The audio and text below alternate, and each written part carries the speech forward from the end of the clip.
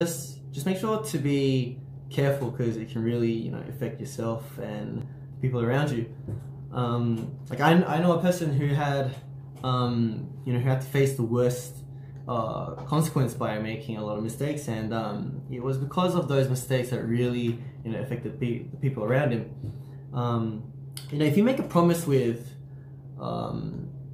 with the team or the people around you, you need to be responsible and really keep those promises, not break them.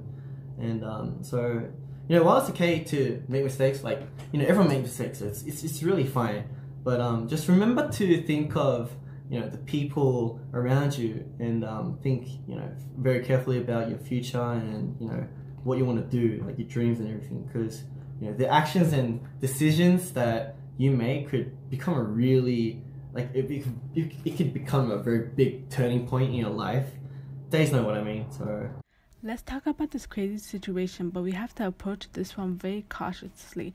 What I mean is that there are a few other artists' names being mentioned at this point, but those are way more of a speculated thing at this point, so I don't think it's a good idea to bring them up. The information that I show is the information that I'm exposed to right now, and let me put out a huge disclaimer. Please do not send hate to Woojin or Stray Kids. This is simply to report the news. So for those who don't know, Woojin left Stray Kids back in October 2019, but they are not a part of it.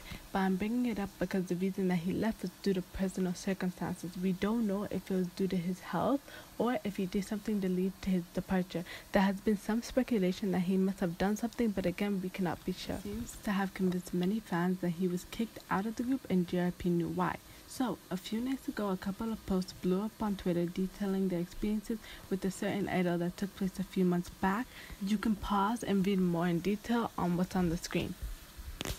But a brief summary, both incidents took place at a bar. He used his idol status a lot with these girls. He told them that he liked Western girls because of their body. The post illustrated that even after expressing disinterest, he wouldn't leave them alone. Apparently pushed one of their wrists. Thankfully, someone at the bar noticed, so it didn't escalate further.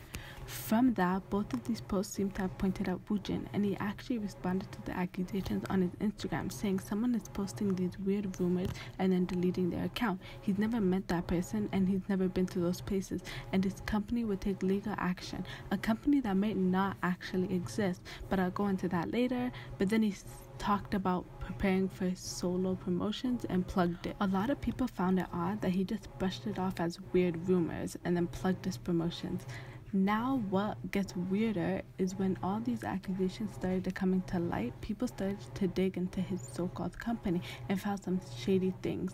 One being the logo that is used for Woojin's so-called company is actually a logo for a furniture store. And the name 10X Entertainment was stolen from an American DJ company who specifically stated that they do not associate with him.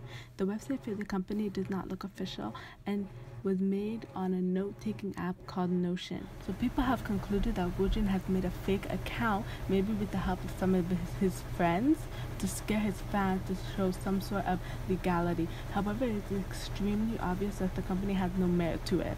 But right now, that's all the information I have on this specific topic today. Leave a comment down below if you guys find any more evidence that you guys want me to include on the video. And please, once again, let me tell you guys, do not send hate to Woojin or Stray Kids or anyone else involved in this, because the world has so much hate and we do not need to be spreading more. And I'll see you guys next time. Bye.